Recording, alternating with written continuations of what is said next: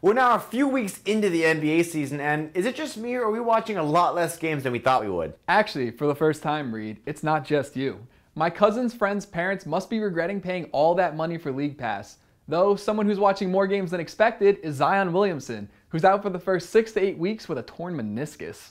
The now unwatchable Pelicans, though, still have a ton of nationally televised games, as do the Clippers, even when Kawhi decided to sit out. Honestly, watching the Clippers play without Kawhi is like watching The Office after Steve Carell left. Like that shirt, by the way, Reed.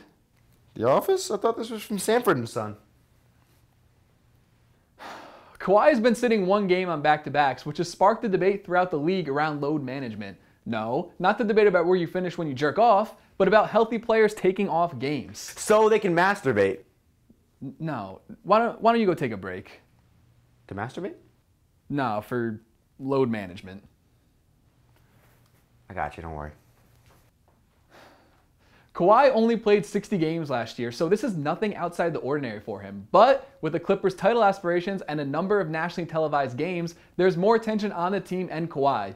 He's really embracing the team culture by carrying on that long-standing tradition of disappointing Clipper fans. Why were you in the bathroom so long and why are you all sweaty? What do you mean? I was in the shower. Michael Jordan chimed in on the load management debate and said his players are paid to play 82 games. The only reason Jordan never took games off is because he was worried about covering the spread. It's also totally fine if Terry Rozier and Cody Zeller burn out through the regular season, since there's no fucking way that team makes the playoffs. You know, I just figured out why the Hornets are so terrible.